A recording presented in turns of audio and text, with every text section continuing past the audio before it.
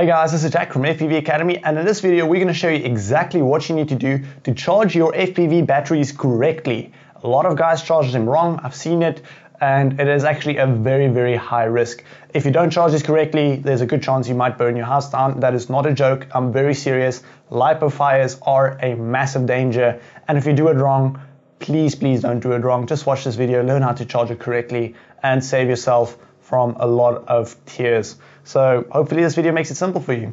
So it's also really easy to charge your batteries. There's not much that can go wrong unless you do something stupid. So I'll just tell you exactly what you need to do now so that you don't make any mistakes when you have to charge your batteries. So this specific charger that I have is a Hi-Tech X4. It's a really nice charger because you can charge 4 different batteries at once. But for this video though, we're just going to be working with the one because you will most likely have a charger with only one charging port. It's not a problem if you only have one charger that charges one battery at a time. It's just that it is going to take quite a bit longer for you to charge your batteries. So what you want to do is, if I go back all the way here, this is the main menu. So most of them have a 4 push button system like this, and you can then scroll through all the different batteries here, until you find where it says program select LiPo Bat, and then you press enter. So on enter, you have a few different options. This is how you scroll left and right, is with these middle 2 ones. You can scroll left, right, then it's the LiPo balance, LiPo fast charge, LiPo storage, LiPo discharge, and LiPo charge. So LiPo charge, I would only recommend using if you are charging at a field and you're in a big rush to charge it, but I almost always charge a LiPo balance, and that allows you to charge all 4 the different cells, if it's a 4-cell battery, the same amount. So what you want to do then is you want to plug in your battery, and those banana plugs are then connected to your charger, and then plug in the balancing lead onto your XH adapter, and this XH adapter is what allows you to charge all of your cells individually. So now the battery is plugged in, and this specific battery, as you can see, it is a 1300 milliamp hour battery. So you will see now that it is charged on 2.6 amps. So currently this battery is getting charged at 2C, twice the amount of the capacity. So if this was, for example, a 2000 milliamp hour battery, to charge it at 2C, twice the capacity, is then 4 amps.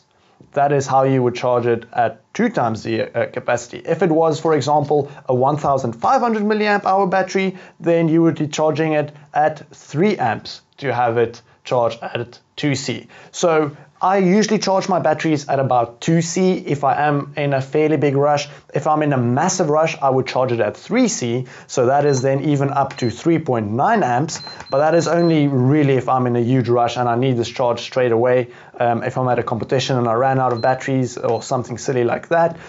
If you're at home and you are going to be charging the batteries, you have the time to not worry about a very long time, it doesn't have to be charged really quickly, then you can just go down all the way to 1.3 amps, which will be a 1C charge. So 1C is just the standard charge, and that is probably the safest. If you charge it at a higher C rating, then it does become a little bit more dangerous, in the sense of that if you do have a punctured battery, there's a bigger chance that it might go out in flames or something like that. But you shouldn't have even charged that battery in the first time. So always just inspect your batteries as well to make sure that, after a gnarly crash, that it's not damaged, so that when you do charge it, it doesn't erupt in flames. And then the last really important point before I hit the LiPo balance, let me grab my LiPo bag. So this is a LiPo bag, and this is really important.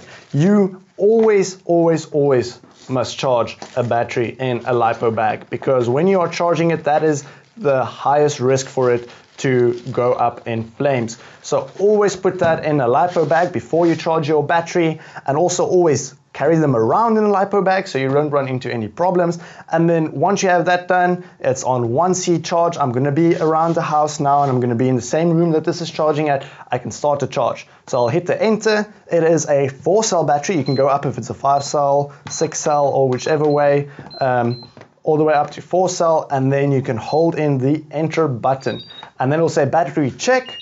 And oh, this one is low voltage. That means that I actually discharged this battery way too much and I might have even damaged it. So there's another thing that you need to do then if that happens. If that does happen to you, there are a few videos on YouTube which allows you to fix that. Let me grab another battery, put in this one. I don't think I maybe discharged that one so much. Let's just see what happens. Plug it in the same way, put it into the pouch, and then let's hit the charge button. Let's see what it says. And then it's going. They're telling me the voltage that the current battery is currently at. They're telling me at the amount of amps that it's charging at and the amount of time that it has charged, and that is how much milliamp hours it has put back into the battery. If you push it aside, you can see the voltage for each one of the cells, and then if it charges properly, it'll balance all up to 4.2 volts. That is the final cutoff of the charging sequence. So that's it. If you have any questions in charging a battery, don't do anything silly else than, you know, charging it at 4C or you know, doing something silly like that. Is just make sure that your batteries are in a good condition. Always charge them in a LiPo bag, and always, if you are charging them at your house, stay in the same room. You do not want to go to a different room, because if this does go up in flames, you can just plug all of this out in the thing and throw it outside and save your house. LiPo fires are a big danger, and you don't want that happening to you. Now, thank you guys so much for watching this video. If you have any questions, let me know in the comment section below. If you have any certainties, uncertainties, just ask me and I will get back to you as soon as I can. Thanks so much for watching this video, and we'll catch you guys in the next one.